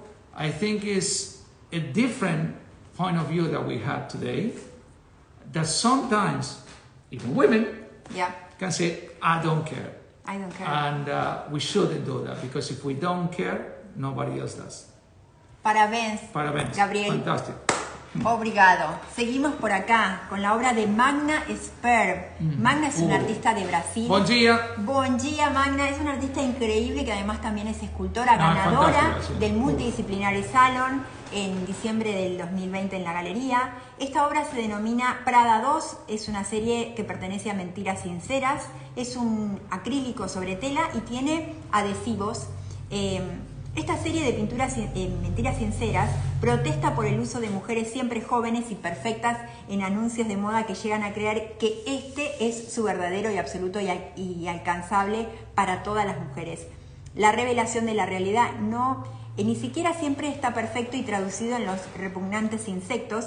Tiene la intención de esta cuestión efímera de la belleza. La vejez importa inexistentemente en las publicidades de consumo que vemos a diario, y elige esta serie para ser parte de esta exhibición. Esta serie empezó en el 2011. ¿Y por qué la eligió? Porque retrata bien la imagen que hacen los medios de comunicación a la mujer. Un ser frágil, un adorno, cuya importancia es mayor o menor según su belleza, su edad. Una obra excelsa.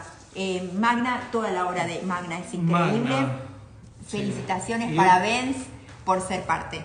Magna, you really surprised me because I thought you were sculptors, but my God, you're a hell of a painter too. And one thing I want to talk about is, it reminds me a little of the work of Alex Katz in the United States, but Alex Katz is not this deep. No. He stays in the figure, but you have something that people don't think about. You just call it sincere lies. And why is that? Because the lie is a truth. A lie is a truth on its own. We know it's a lie. That's the truth of the lie. It's a lie. So when they lie to you, they're telling you something sometimes that they truly believe is the truth. We may have to be like this, and it's a lie, but that lie is truthful in our society. The flies that you put there, it shows the rotten view that the world has about this. It's all this woman, but it's decomposing because it's not real. It's all this image that we just, they tell you, that they hammer into your head, into the skull, boom, boom, boom, 1, 2, 3, 4 times, and then people can't escape that. And it's so powerful, the image, so powerful. Absolutely. That you want to look, but you don't want to look because it makes you aware of things that you might believe that they're completely wrong. So I think that in this Women's Day, that you brought attention to the way we think women have to be, and they're not. And we think it's the truth, even though it's a lie. But by being a lie, it's the truth. It makes you really wonder about all the preconceptions that we have about the world. Mm-hmm. And it really hits me because what you painted is so beautiful, and at the same time it's such a big lie. And there is ugliness to it, but it's beautiful. Absolutely. It blew me away. Parabéns, Magna, parabéns. And obrigado. Obrigado. Mm-hmm. Seguimos por aquí con el Lord of Logos, el señor de los He's logos. a genius. Christoph Spahel es de UK. Esta obra se llama International Women's Day. Como podrán ver, es tinta sobre papel. Christoph es un genio, además. Digamos, es un maestro en caligrafía. Él es un maestro en caligrafía. De los mejores del mundo. De los mejores del mundo y tapas súper de discos, de bandas famosas de rock. famosas de metal. De heavy metal, sí. Súper famoso. Tiene libros, además. Tiene libros. Es la segunda vez que participa en Menduina Schneider Art Gallery. Le mandamos un gran abrazo. Congratulations, Christoph. And when you are so happy with your participation, of course. And thanks a lot. And, I want to say something about Christoph because we had the pleasure to interview him. He's a very, very deep individual. Yeah. And he really cares about social, I want to say problems, but the context in which people move around social problems, I don't want to say problems, social issues. Yeah. And I know how much he cares about voicing what he thinks. And because he's a master calligrapher, he expresses himself in calligraphy. But here, if you really think about it, it's International Women's Day, but it's done in this fierce, kind of Gothic medieval writing. So it's going back to,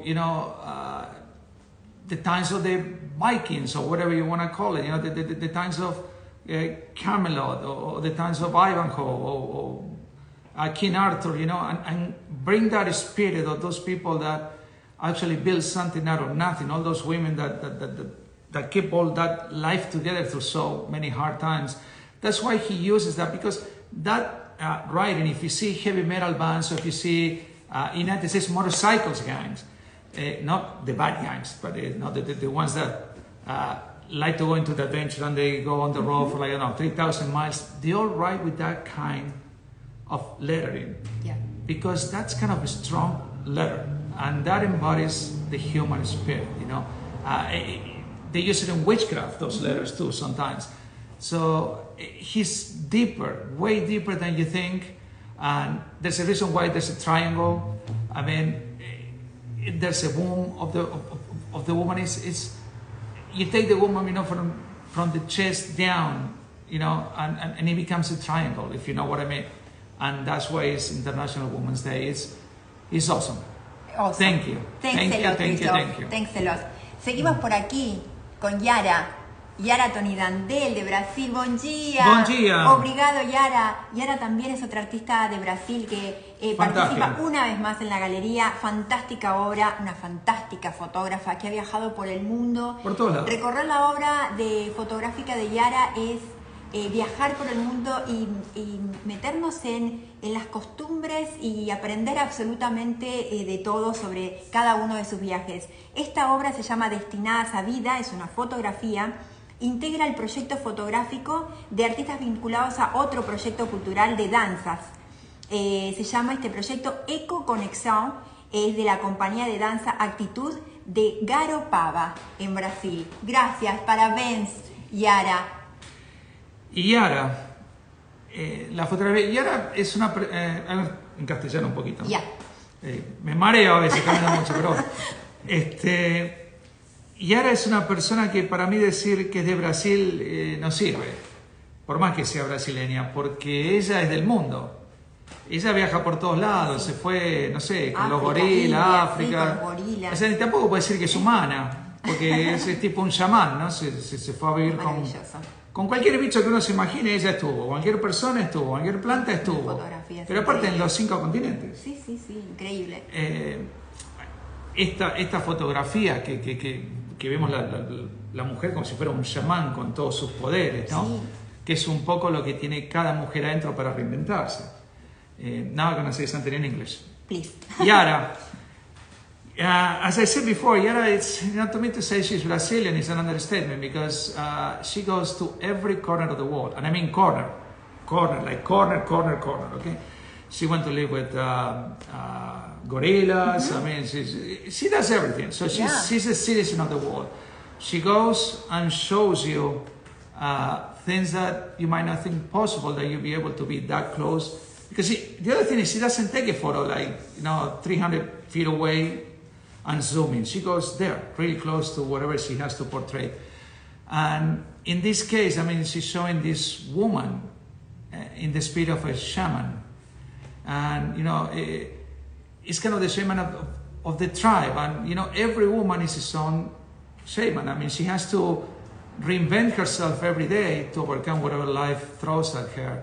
And he has that power. You stare and, you're scared of that person. He has fire and he has this painting and she's throwing you life without any time. It's timeless because she's taking us to maybe prehistoric times in that painting. Absolutely. Es incredible. Maravillosa obra, parabéns.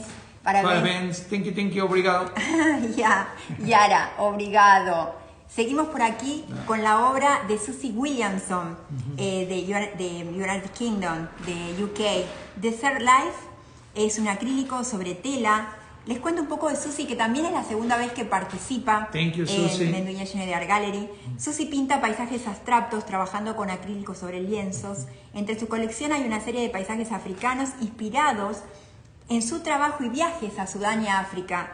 Cuando tenía 20 y tantos años, son paisajes imaginados que nacen del pensamiento, la memoria, la experiencia y en particular rinden homenaje a todas esas mujeres que fueron sus amigas, sus compañeras, sus alumnas. Susie, thank you so much for showing again. Una artista realmente increíble, maravillosa. One thing about this work that I love, and I don't know if you guys felt the same thing I felt when we said the name, is Desert Life. Desert. The desert doesn't have any colors, other than the lion color in the sun. But this one is filled with colors. Why? Because it's a life spent it could be the desert, it could be a life spent by yourself, but it's filled with memories. It's filled with dreams. It's filled with different roads that you have taken and ones you have not taken and still waiting for you. And the fact that Susie has traveled and gone to those places gives you an insight that somebody else might not have when they're painting from home or out of a photograph. That's why it's so poignant to me because there's a life and there is water and there's a tree. Are those trees and water there, or they're in the imagination of a woman that's carrying a basket?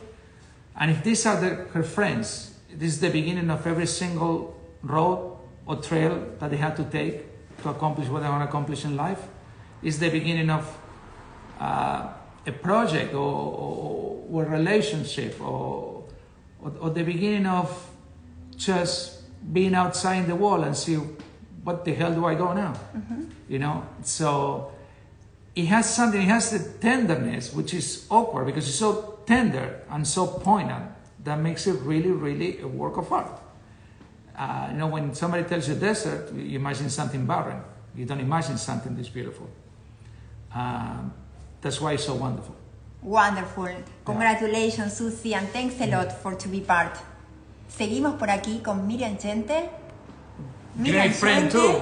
Otra artista muy querida por nosotros, artista permanente de Menduina Schneider Art Gallery. También nos ha visitado Miriam y seguramente muy pronto la tendremos por aquí. Ella es de Buenos Aires. Ama la yoga, se fue a Yoga Nanda, a todos lados. Sí, es una maestra de yoga además. Esta obra se llama Nature Looking at Us. Natural Looking at Us. Es un óleo sobre papel. Es una obra increíble, como todas las que Miriam nos tiene acostumbrados. Miriam además, como les contaba, ha sido profesora superior en Bellas Artes en Argentina, tiene una carrera increíble, exhibido en muchas partes del mundo, realmente un honor. Una cosa que quiero decir en castellano de Miriam, Miriam es una persona muy muy profunda, ella vive hacia adentro. Muy espiritual. Ella cuando vino acá a Los Ángeles no nos dijo llevarnos a Hollywood, nos dijo quiero ir a Yoga Nanda.